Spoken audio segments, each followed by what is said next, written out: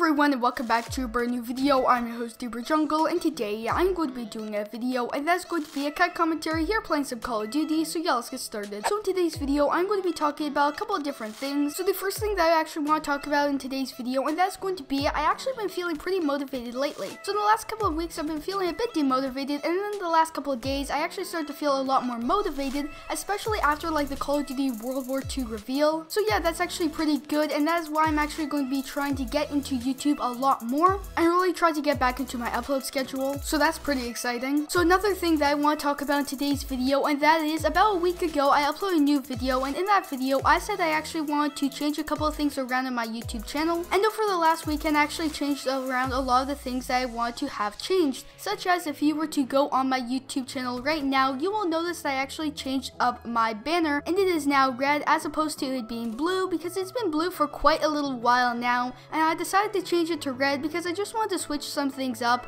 And that's the interesting thing about banners like the one that I have right now. You don't need to create a brand new banner. If you want to, you can just kind of change the color and you kind of get that same feeling as if it were a new banner. However, it is still an older banner and you don't have to do as much work. So that's actually why I changed up the color. Now this is something about me, and that's I like to see change. I like to see different things, and that's why I actually changed it from being blue all the way to red. So that's pretty exciting. As well as I changed around a couple of other different things. Like if you were to go on my Twitter account, I actually changed up my banner as well as my icon on my Twitter account, and in that new banner and icon, that's actually something that I have not done before, because on my Twitter account, ever since I really had it back in February 2016 when I started it, my banner and icon has always been my YouTube banner and icon, except I just put it on my Twitter account. However, this time I specifically made my banner and icon on Twitter to be my only banner and icon on Twitter. It isn't my YouTube one, it's something that's completely different, and I think that's pretty neat. So I decided to change it up because my old banner and icon on Twitter is actually my YouTube banner and icon from like late 2016, so I want to change it up, and I think it looks really nice. As well as if you would actually like to check out my Twitter account, it is at